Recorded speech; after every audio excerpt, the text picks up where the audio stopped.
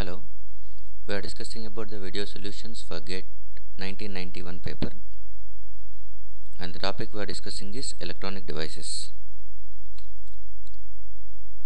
This is the first question came in GATE 1991. A silicon sample is uniformly doped with 10 power 16 phosphorus atoms per centimeter cube and 2 into 10 power 16 boron atoms per centimeter cube. If all the dopants are fully ionized, the material is A. N-type with carrier concentration of 10 power 16, B. P-type with carrier concentration of 10 power 16, C. P-type with carrier concentration of 2 into 10 power 16, D. N-type with carrier concentration of 2 into 10 power 16. The right answer for this question is B. P-type with carrier concentration of 10 power 16 per centimeter cube. So whenever a silicon sample, that is intrinsic semiconductor, if it is added with both pentavalent and trivalent impurities and all the dopants are being fully ionized, then the material is depending on the concentration of atoms. We will see the details now. Classification of semiconductors. Semiconductors is divided into two types. One is intrinsic, the other is extrinsic. Intrinsic is also called as pure semiconductor. We can go for the examples as silicon crystal, germanium crystal. These are going to be the best examples for pure semiconductors. If you are going with silicon crystal, that will be consisting of only silicon atoms. No other atoms will be present. That is nothing but in its purest form. So that is called as intrinsic semiconductor. Whereas extrinsic semiconductor is nothing but pure semiconductor plus impurity. So you are adding impurity to an intrinsic semiconductor, that will be converted into extrinsic semiconductor. So you must have some impurity. So the addition of impurity to the intrinsic semiconductor is called as doping. Doping is the process of adding impurity to pure semiconductor. The type of impurity what you add is giving rise to category of extrinsic semiconductors. One is N-type, the other is P-type. So N-type semiconductor can be formed by adding pentavalent impurity to the intrinsic semiconductor. When you add pentavalent impurity to the intrinsic semiconductor, at that time it will be turning towards N-type semiconductor. Pentavalent impurity, as the name says, it consisting of 5 valence electrons. Out of that one, 4 valence electrons are used for sharing electrons to get stable configuration, like in covalent bond. And the one extra electron will become free electron at higher temperatures. So that will be contributing for the current. If you observe, one pentavalent atom is going to be giving one free electron. If you add 10 pentavalent atoms, that will be giving 10 free electrons. So the number of free electrons available in N-type semiconductor, that is nothing but majority carriers, electrons present in N-type, is equal to how many number of pentavalent impurities you are adding to the intrinsic semiconductor. So that is indicated with Nd. Nd is nothing but donor concentration. The number of pentavalent atoms you are adding to get N-type semiconductor is called as Nd. Nd is approximately equal to Nn. That is, Nd itself is going to be most of the times treated as majority carriers. Examples of pentavalent impurities: phosphorus, arsenic, antimony. Once you have calculated majority carriers, that is nothing but Nn is approximately as Nd, then you can calculate minority carriers using mass action law. This is the equation.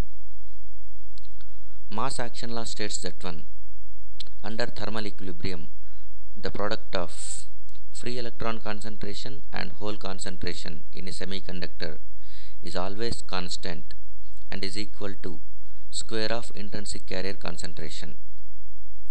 So from this one you can calculate minority carriers. Similarly, P-type semiconductor can be formed by adding trivalent impurity to the intrinsic semiconductor. Trivalent impurity will have 3 valence electrons in its outermost orbit.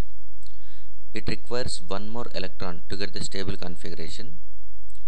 So it accepts one electron from the semiconductor, and that's why at higher temperatures there will be a vacancy created in the valence band that will be treated as hole. Every travelent impurity can accept one electron that will create one vacancy in valence band. So that vacancy in valence band is called as hole. The number of holes for the p-type semiconductor is exactly equivalent to number of travelent impurities you have added. So travelent impurity is also called as acceptors, as it accepts the electron to get stable configuration. Number of travelent impurities you are adding to form p-type semiconductor is indicated with Na, that is acceptor concentration. How many number of acceptors you have added for unit volume. Examples of travelent impurities: aluminum, gallium, indium, boron. And majority carriers in p-type are holes. They are approximately equal to acceptor concentration. So Pp is approximately equal to Na. Then you can calculate minority carriers using mass action law, this equation. So what we have concluded is nothing but number of free electrons generated in n-type is nothing but number of donors added. Number of holes generated in the valence band is nothing but number of travelent impurities added. So we can say that one in our question, 10 power 16 phosphorus atoms are adding to the semiconductor. Phosphorus is pentavalent so that it can contribute free electrons. So this will contribute 10 power 16 free electrons, and boron will contribute 1 hole, so that 2 into 10 power 16 boron atoms will contribute 2 into 10 power 16 holes. Now the silicon semiconductor is consisting of silicon plus 10 power 16 free electrons plus 2 into 10 power 16 holes. This can be written in this way: silicon plus 10 power 16 free electrons, 2 into 10 power 16 holes can be written as 10 power 16 holes plus 10 power 16 holes. So if you observe that green line, this is the green line. If you observe this one, silicon plus 10 power 16 free electrons plus 10 power 16 holes. Silicon itself is intrinsic semiconductor where the number of free electrons is equal to number of holes. If you add equal amount of free electrons and holes, at that time that also treated as intrinsic with higher concentration, it doesn't matter. So silicon plus 10 power 16 free electrons plus 10 power 16 holes will be treated as intrinsic semiconductor only. So now the remaining is nothing but intrinsic semiconductor plus 10 power 16 holes. The effective number you are adding as doping is nothing but 10 power 16 holes. So the resultant semiconductor is p-type with carrier concentration of 10 power 16 holes per centimeter cube. So we can conclude one important point. When a semiconductor doped with donors and acceptors, the resultant type of semiconductor depends on effective concentration. Effective concentration can be calculated using Na minus Nd with modulus sign. We don't know whichever is larger. And the resultant semiconductor is maybe p-type or n-type. It will become n-type if Nd is larger than Na, otherwise it will be p-type. So this is the conclusion. Correct answer is p-type semiconductor with carrier concentration of 10 power 16 per centimeter cube.